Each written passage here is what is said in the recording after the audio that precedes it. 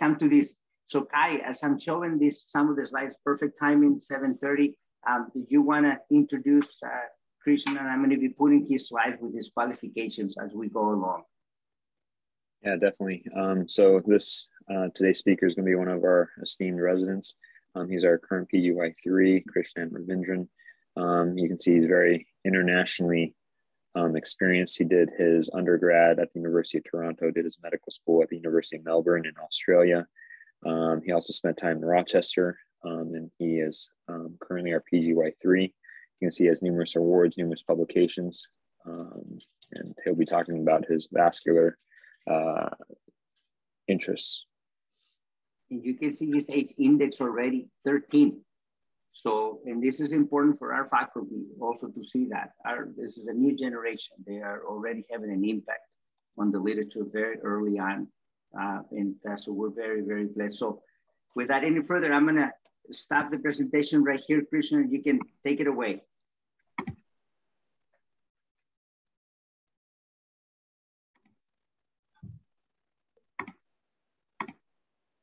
All right. Can you see my slides, sir?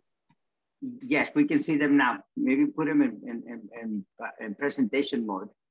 Right. There you go, perfect.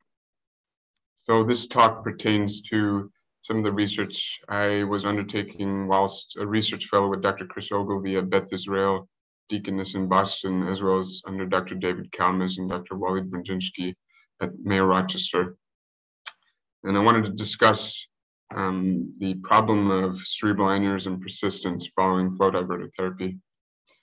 No disclosures. This is a short overview of the talk. I wanted to give a brief overview of the mechanism of action of flow diverting stents, the various roles that endothelialization across the stent has to play, and then begin to discuss the prevalence of aneurysm, incomplete aneurysm occlusion, as well as certain predictors of aneurysm persistence following therapy. And finally, discuss potential management strategies, either endovascularly or open.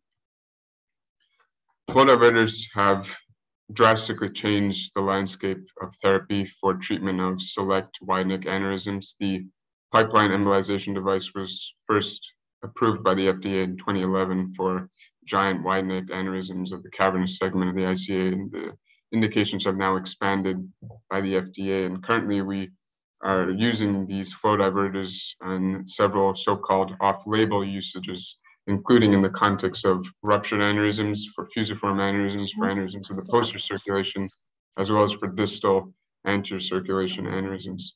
And in contrast to the prior devices in place, namely coils in particular, as well as stents, these devices are endoluminal as opposed to endosaccular, and importantly, play an important role by reconstructing the parent vessel upon which they're laid. And now that we've been in the flow diverter era for approximately the past decade, we can see the benefit for select aneurysms again with high angiographic occlusion rates we're observing. These are some of the devices currently in place in the States. The two predominant devices that are used are the pipeline embolization device by Medtronic and the Surpass device by Stryker. The two underscored devices here, the pipeline shield and Surpass and Evolve, relate to so-called second generation devices that incorporate a thrombogenic layer, coated layer, so as to minimize thromboembolic complications. The bottom devices are predominantly used elsewhere in Europe and Australia, such as the Fred, Silk, Tubridge, and P64 flow diverting devices. And the bottom right shows a cartoon of the pipeline embolization device, in this case, as it's deployed. So you can see the device here amongst the parent vessel, and you can see the aneurysm neck here in the dome there. These devices incorporate two predominant mechanisms for aiding in aneurysm occlusion: intraaneurysmal thrombosis, one, and two, provision of a scaffold for endothelialization. This article you see on the right, superbly written article, if I do say so myself, on the mechanism of action and biology of treatment of these aneurysms by flow diverter therapy, outlines some of the mechanisms involved. Unlike endosaccular coils, which predominantly involve intra-aneurysmal thrombosis as their primary means of aneurysm exclusion, flow diverters importantly serve as a scaffold along which endothelial cells grow along the device struts and over time allow aneurysms to occlude. This diagram here just shows some of the events, the cascade of events that lead to aneurysm exclusion following placement of flow diverting stents. And two predominant components in this include reduction in the mean velocity of peak systolic blood flowing into the aneurysm, as you see at the top here, as well as a reduction in wall shear stress. The reduction in wall shear stress, which occurs as a function of reduced blood traversing along the parent vessel, both serves to activate the endothelium at the parent vessel and upregulate certain vasoactive cytokines, which I'll detail shortly, as well as to also reduce the actual velocity of blood going into the aneurysm dome and thereby promote thrombosis formation. Intra-aneurysmal flow velocity reduction is a function of two variables: device porosity, which is the ratio of metal coverage, and pore density. This is a table from the paper I mentioned before, and it shows the porosity of certain devices that we use currently. So the Surpass is actually a high porosity device and compared to the pipeline embolization device, with typically a 64 braid as compared to the 48 braid pipeline embolization device. Several studies have used bioengineering models, namely computational fluid dynamic models, that have provided great insight into the underlying flow-related phenomena that occur that promote aneurysm occlusion when flow diverting stents are deployed. And there's two principal components that we come to understand allow intra-aneurysmal thrombosis to occur. And one of them is the role of inflow at the ostium.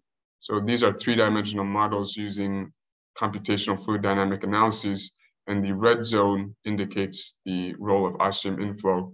And the overall goal of flow diverting stent placement is to reduce the systolic inflow area. That is, during systole, the amount of blood over the cross-sectional area at the aneurysm neck that's traversing in from the parent vessel inside the aneurysm dome, so as to promote intra-aneurysmal thrombosis.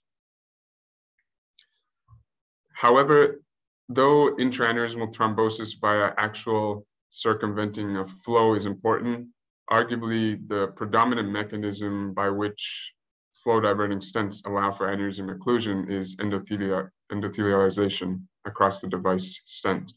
And endothelialization occurs via two predominant functions, two predominant variables involved. Arguably, one of the more important variables here is wall apposition. And this is a function of technical delivery of the device predominantly, where contact between the device strut and the intima of the parent vessel serves as that scaffold across which neo-intimal growth of endothelial cells can occur. The metal coverage ratio is a function of porosity as well, but predominantly wall apposition allows endothelial cells to grow from the parent vessel forward. And some of the work I was doing when I was in Boston with Dr. Chris Ogilvie was looking at whether these endothelial cells are arising from the parent vessel itself, i.e. locally through paracrine signaling, or from bone marrow release from circulating endothelial progenitor cells. This cartoon is from that previous paper, and it shows some of the mechanistic details involved in the underlying biology of endothelialization following flow diverter placement. And so you can see the flow diverter placed here in the parent vessel, and you can see certain signaling molecules that are involved. So the predominant signaling cascade or intracellular signaling pathway involved at the parent vessel is the angiopoietin type 2 signaling cascade, whereby local parent vessel endothelium, when contacted by the device strut, starts to upregulate intracellular expression and allows the angiopoietin 1 and type 2 cascade in conjunction with the matrix metalloproteinase 9. Importantly, we know from animal models of flow diverter placement that, in fact, the smooth muscle cell scaffold, is equally important to allow these endothelial cells to grow on. what you see here floating in the parent vessel are endothelial progenitor cells. So these are CD31 positive and CD34 positive cells that are honed from the bone marrow in response to vessel injury at the local site of delivery. And these are chemo-attracted via the CXCR4 molecule. Aneurysm occlusion rates following flow diverter therapy have been shown in several large-scale multi-center pooled analyses to approach just under 90%. This is a paper by Dr. Kalmish, which was a pooled analysis of the 3 predominant pipeline studies in the mid-2010s, Intrepid, PUFS, and Aspire, 2 of those being prospective international multi-institutional studies. And in analysis of over 1,200 aneurysms at 1-year angiographic follow-up, the complete occlusion rate was 86%. However, this means that approximately 15% of aneurysms were not completely occluded at 1-year follow-up.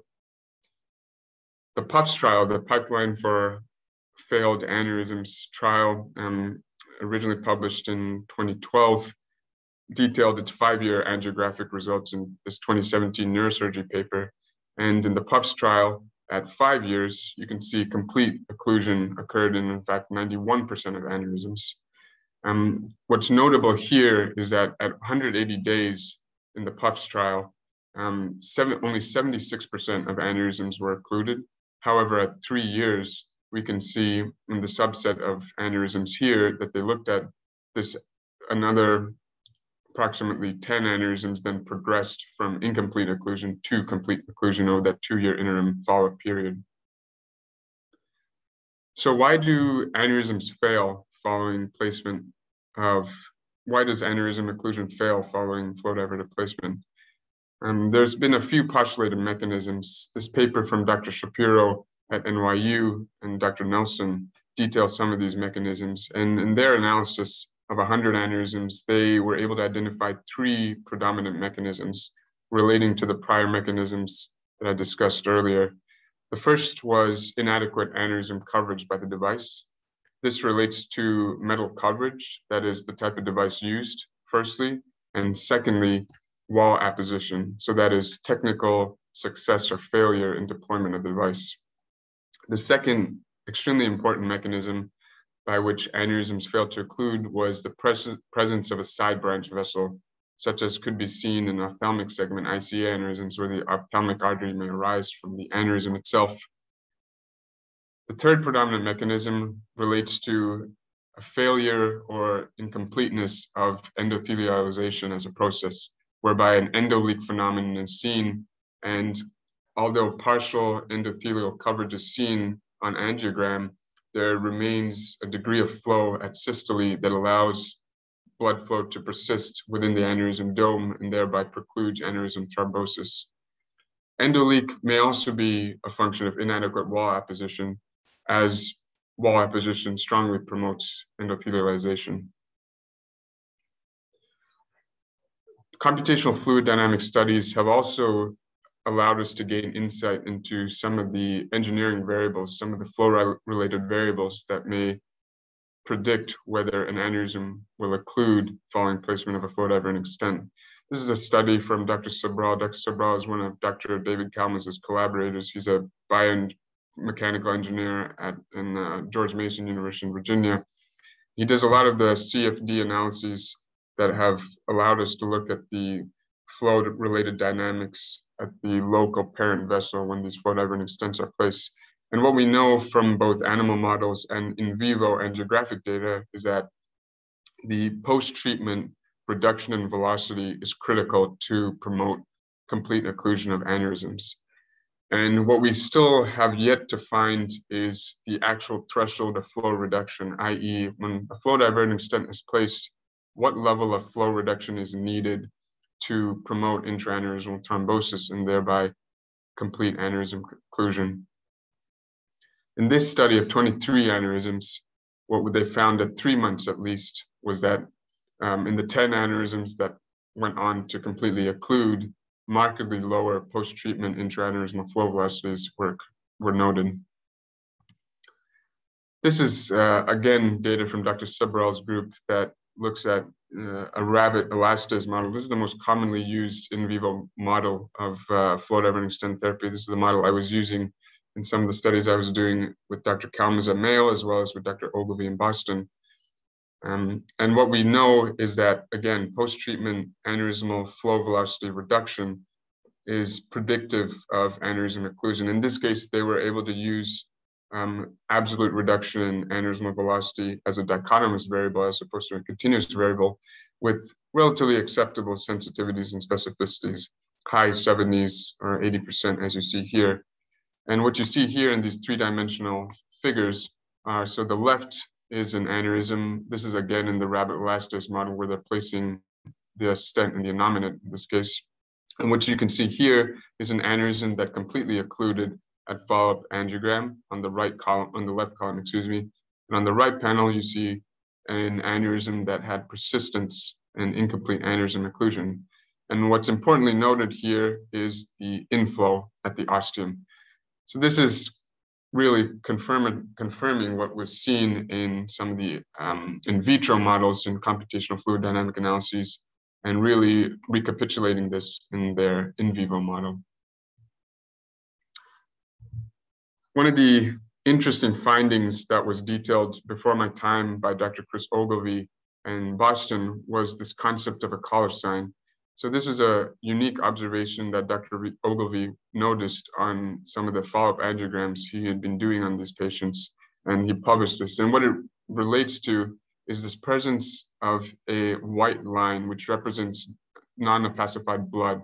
So contrast that's in fact not protruding from, not traversing, excuse me, from the parent vessel into the aneurysm dome. And as you can see here by this white arrow, what we believe it to represent is incomplete endothelialization at the aneurysm neck. And so this is in this top panel, this is an aneurysm that's treated at 6-month follow-up DSA. Again, an ophthalmic segment aneurysm with the artery emanating from the dome there. And what you see is persistence of the aneurysm with persistent contrast extruding into the aneurysm dome. However, there is this white line of unopacified blood there, which suggests that though there's partial endothelialization, the process along the device struts is not complete. And so persistent channels exist that allow contrast to go into the aneurysm dome. At the bottom, you see two series of follow-ups. So panel U represents the 6-month angiographic follow-up for this aneurysm, where you can see a faint, what's called collar sign there. And at 12-month follow-up from there, so at 18-month follow-up, you see, again, persistence of aneurysm filming and an enlargement of the collar sign at the neck. What we have noticed recently is that there's several common variables that result in persistence of cerebral aneurysms after flow diverter therapy. And this table that I've included here has compiled a list of some of the studies that have looked specifically at predictors of aneurysm persistence. Some of the common variables, importantly, are age. So age greater than 60 or 65 years is an important predictor for incomplete aneurysm conclusion at 1-year angiographic follow-up. Secondly, like I mentioned earlier in the previous slides, presence of a branching artery from the aneurysm dome is perhaps the most powerful predictor for aneurysm persistence. Like we saw here on this example of the ophthalmic segment ICA aneurysm. Interestingly, 2 studies, both Adib et al. As well as Dr. Bender's study from Hopkins, Dr. Shapiro and Dr. Dow's study have found that actually not being a smoker is predictive for aneurysm inocclusion, excuse me, in that smoking is protective. We're not sure exactly why this may be the case. Dr. Hanel's follow-up study of the premier data at 1-year angiographic follow-up also demonstrated that non-smoker status was predictive of aneurysm persistence at 1-year angiographic follow-up. The mechanisms underlying this remain unknown, but this was a phenomenon that we were trying to study in Boston when I was there with Dr. Ogilvie. And as of now, we're still not sure exactly why this phenomenon occurs. As we know, smoking is a very powerful demographic variable for aneurysm formation due to reactive oxygen species release. This is a summary slide of some of the mechanisms that we believe underpin failure or persistence of aneurysm filling after flow diverter therapy. And again, the predominant mechanisms relate to endothelialization, so decreased wall apposition due to technical delivery, parent vessel curvature, again, relating to alterations in the ostium inflow, a larger aneurysmal maximal diameter. So this relates to the peak systolic flow area. So if you're increasing the denominator of that equation, then your peak systolic flow area actually increases. And so you're less likely to thrombose within the aneurysm. And then size of the parent vessel and the resistance to the flow. So this again relates to the anatomic location of the vessel at which the flow diverter is placed.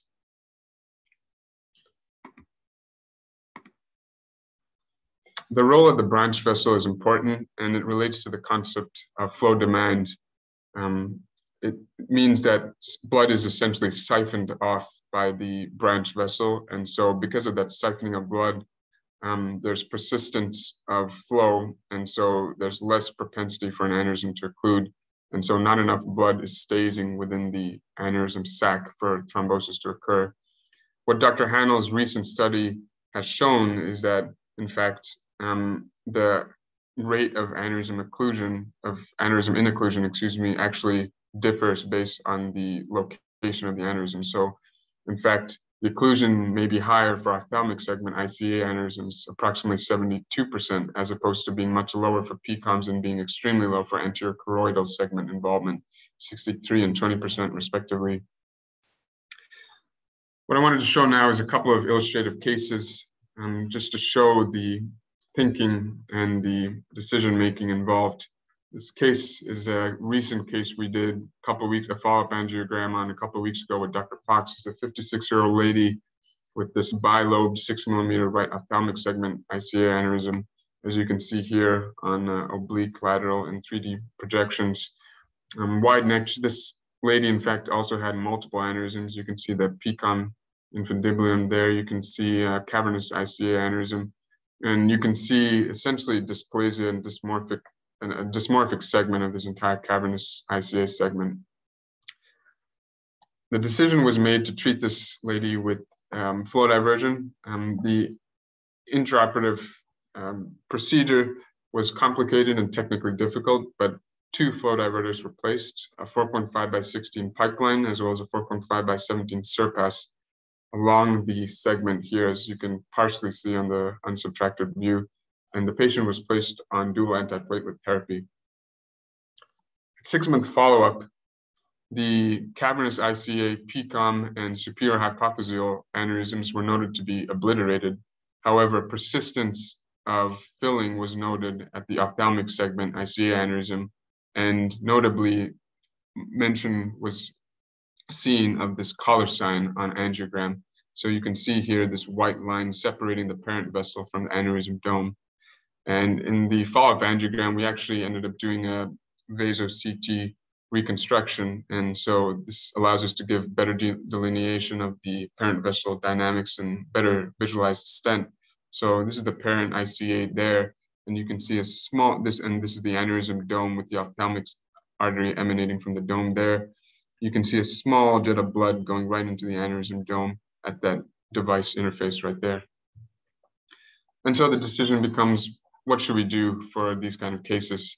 And so one option was to place a 3rd flow diverter. Second option was to go ahead and clip this aneurysm. And we, in this case, decided to proceed in conjunction with discussion with the patient to proceed with the conservative option of the first, which was to follow up this patient closely with the repeat angiogram in 6 months, to stop her second antiplatelet agent and continue her on aspirin 81. A couple papers recently have outlined possible endovascular therapies that can be used in cases where cases such as these where aneurysms persist after flow diverter therapy. And this paper actually very recently, just a couple of weeks ago, showed relatively acceptable rates of retreatment with a second flow diverter, in this case for aneurysms that had persistence after 1 year angiographic follow-up in this case. And in this case, they were able to achieve 46% complete occlusion when the second flow diverter was placed. I just wanted to hark back to the collar sign, and the collar sign paper, that the original paper that described the collar sign was published in 2017. In 2020, the authors published a follow-up to the collar sign paper just to show the progression of how these aneurysms that displayed a collar sign initially had looked, and how placing a second flow diverter had changed the natural history. And what they found was, in fact, that placement of a second flow diverter didn't really change much, honestly. So they were able to, they noted a collar sign in just under 20 of 60 incompletely occluded aneurysms, and the authors elected to treat 10 of those, just under 50%. And actually only one of those aneurysms went on to completely occlude at subsequent angiographic follow-up. So as you can see here on these bottom two panels, the bottom panel in particular, so this is a patient that had 2 series of subsequent retreatments. So here at 18 months, and then again here at 36 months. And as you can see at the 4-year follow-up, there remains persistence of flow within the aneurysm dome and incomplete aneurysm occlusion. By contrast, the aneurysm on the top was able to completely occlude after placing a second pipeline embolization device. Another case I wanted to illustrate just to discuss some of the alternative therapies. This is a case of Dr. Talks, actually. This is a 65-year-old lady who had a incidentally discovered wide-neck left PCOM that Dr. Hanel originally placed a flow diverter for approximately in 2012. She underwent treatment with the 4.5/14 pipeline in June of 2012 and was maintained on dual antiplatelet therapy for 6 months with the anatomical features as you can see here. At 3-year follow-up, she was seen by Dr. Talk in 2015, and incomplete aneurysm occlusion was noted with the presence of a collar sign noted at a 3-year angiographic follow-up. So you can see here again this faint collar sign, this faint white line in between the parent vessel and the aneurysm dome. And at that time, Dr. Talk had elected to proceed with an Alcock test to determine if the presence of a true fetal PCOM, and the Alcock test did confirm the presence of a true fetal PCOM, in fact. The patient at this time remained asymptomatic. On serial angiography, subtle increase in aneurysm growth was noted. Additionally, due to the presence of the Alcock test confirming the true fetal PCOM, the decision was made that this was not an aneurysm that was going to be a candidate for second endovascular therapy. And so the decision was made to treat this by a clip reconstruction. And so craniotomy, pteriomal craniotomy was performed, and using endoscopic assistance, 2 clips were placed to exclude the aneurysm, a fenestrated clip at the proximal neck, and then a straight clip at the dome. At 4-year follow-up, after this treatment in 2019, treatment occurred in March 2015. You can see minimal remnant from the clip reconstruction and just small hints of an aneurysmal dilatation where the PCOM takes off between the clips. And so microsurgical options for aneurysms that have failed flow diverter therapy is technically comprise several technical difficulties, I would say. This paper that Dr. Talk published is a multi-institutional series in conjunction with Dr. Khan at Baylor and several other authors, including Dr. Lawton and Dr. Morcos at Barrow in Miami, that outlines a series of 12 patients where they discussed microsurgical options for aneurysms that have failed flow diverter therapy. And there's several key technical points to consider. One is that the presence of the actual device within the parent vessel makes mobilization during dissection very difficult, and turning the vessel using dissection difficult because of the rigidity of the device. And so this is why the endoscope was used, and this is how an angled endoscope may aid.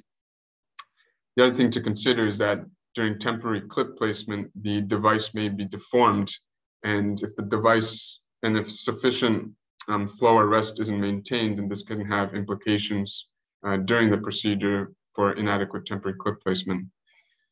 The other thing that Dr. Talk outlined in this paper is the concept of reconstruction versus deconstruction. And so the use of BTO, balloon test occlusion, if parent vessel sacrifice, is something that needs to be considered. And so these are some of the global principles that were discussed for surgical treatment of persisting aneurysms after flow diverter therapy. In this case, the illustrative case here, the first option was chosen with aneurysm clip placement and a clip reconstruction. Some of the options that also may need to be considered in the arsenal are trapping with consideration for a bypass if need be for flow replacement, as well as parent vessel occlusion. And so these two cases highlight some of the issues that currently exist regarding retreatment of these aneurysms. So underpinning this is the idea that we really don't know the complete natural history of how these aneurysms behave. What is the rupture risk of these incompletely occluded aneurysms? We know how aneurysms behave following endosaccular coil delivery, but the idea after flow diverter therapy is that there's less of the aneurysm that's exposed to parent artery inflow as compared to coiling because of the endothelialization that occurs, allowing parent vessel reconstruction. The second point is, when should these aneurysms be treated? In this case, in both these cases that I illustrated, the patients remained asymptomatic. In one case, the decision was made for conservative therapy. In the second case, due to the presence of aneurysm growth, the anatomic location at the PCOM, the decision was made to go ahead and proceed with intervention. And thirdly, what is the best treatment modality? Is endovascular treatment with placement of a third flow diverter the optimal treatment? Is microsurgical treatment optimal? And ultimately, as both of these cases highlight, it's patient and anatomy specific. Some of the future directions, like I alluded to, include really an improved understanding at the natural history of how these aneurysms behave. And then some of the work that I was working on with Dr. Kalmas at Mayo Rochester, which still is continuing, is looking at how to augment this endothelialization process. We know that in older patients, the majority of which are the patients that we see harboring these aneurysms, we know that the endothelialization process is diminished in compared to younger patients, perhaps as a function of cell senescence. So how can we augment this endothelialization process? Can it be done via systemically administering an agent that may boost endothelial progenitor cells from bone marrow and increase their release? Can it be done by delivering intraarterial vasoactive cytokine that may augment the parent vessel smooth muscle and endothelial cell scaffold? Can it also be done by coating a device, as this paper has suggested from prelim basic science research? Can it be done by coating a device with CD31, an endothelial cell progenitor molecule? At any rate, there remain several questions that remain to be answered. And so that's what I hope to continue working on in the next years, during my residency at least. So I want to say thank you to Dr. Talk, Dr. Fox, Dr. Miller, Dr. Wen, and Aaron Wessel for the cerebrovascular education thus far. Thank you.